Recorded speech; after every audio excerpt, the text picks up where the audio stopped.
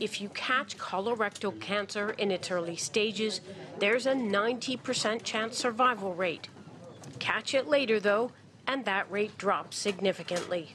The challenge for healthcare providers faced with delivering quality care while cutting costs is screening the people who don't come in for recommended testing.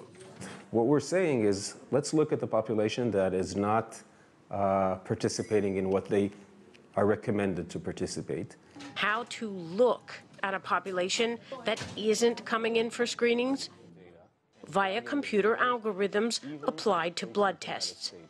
Patients who come in for routine blood work are automatically screened for their probability of developing certain chronic diseases.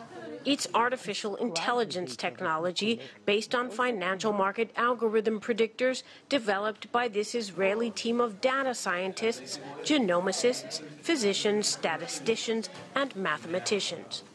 Medial early signs primary focus? Preventative care and nabbing cancer, diabetes, and gastrointestinal diseases before they develop. Founders say the technology is cost-effective and 2 times better than conventional methods at detecting potential problems.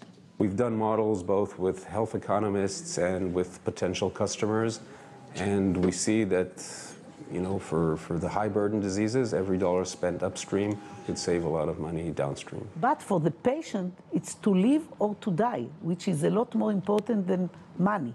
Because if you diagnose colon cancer early, you forget that you did it, You take this polyp out and that's it.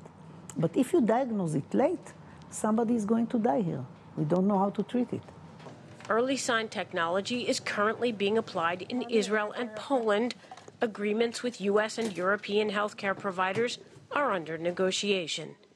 Stephanie Freid, CGTN, Tel Aviv.